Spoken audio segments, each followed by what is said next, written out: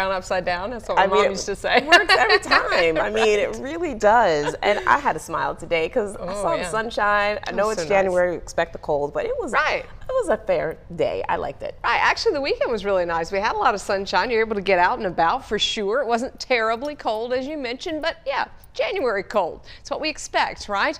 You see the mostly sunny skies there over Winston-Salem. We are going to notice some clouds coming in here, and there is a bit of a change on the way. It does include a little rain. We've got some rain in the forecast on Monday. Then we've got seasonable temperatures out there this week, and it looks like our next best chance of rain may not be until the weekend.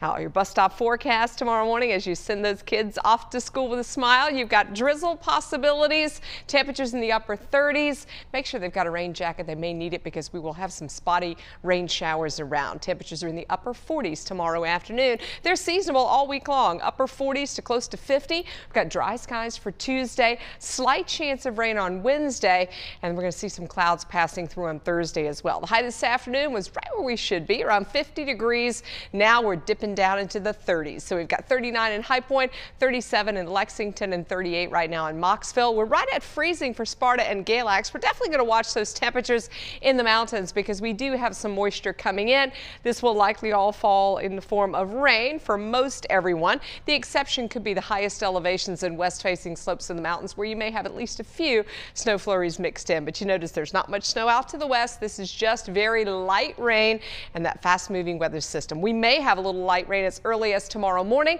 Wet roads with temperatures in the mid-30s in both the foothills as well as the Piedmont Triad. We're down to 34 in our foothill communities, 32 in the mountains. Just be careful, watch for some slick spots. Don't expect that to be widespread at all. We do have a little bit of rain in here on the map. You notice it coming in with temperatures in the mid-30s tomorrow morning. That's about 9 o'clock tomorrow morning. Still some very light rain. Even up around lunchtime, we're looking at some moisture kind of pushing through. Those showers should start to wind down tomorrow evening, and they'll be moving out. So we don't expect to see a whole lot of rain with this. Maybe a trace, maybe a tenth of an inch, but it's very light rain, and yet you might just need to have an umbrella or maybe a rain jacket because it's going to be pesky out there. 49 for a high tomorrow afternoon. This is your 12-hour forecast.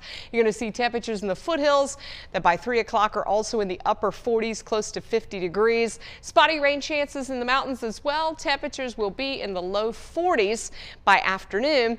If we do get any accumulating snow, we're talking about places like Boone. Highest elevations, west-facing slopes, might see a little bit in western Grayson County. Now after that, the next weather system that starts to push our way is this one.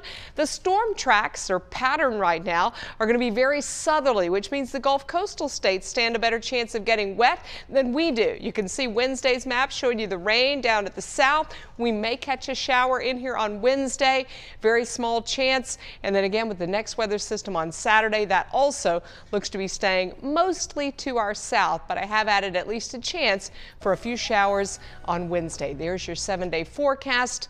Looks like the last week of January.